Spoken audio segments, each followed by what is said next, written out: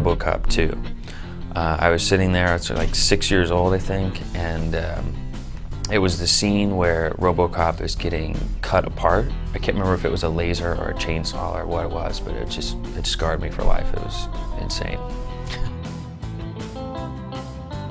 Larissa Oleynik, and she was from The Secret Life of Alex Mack. And since then, nothing's been the same.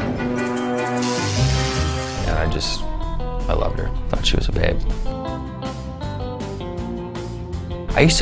My must-see TV show growing up was kind of a group of them. It was Snick at Night, I think it was, and it was Are You Afraid of the Dark and Ren and Stimpy and all those. And I would sit on the beanbag chair with my Pringles watching that, and it was amazing.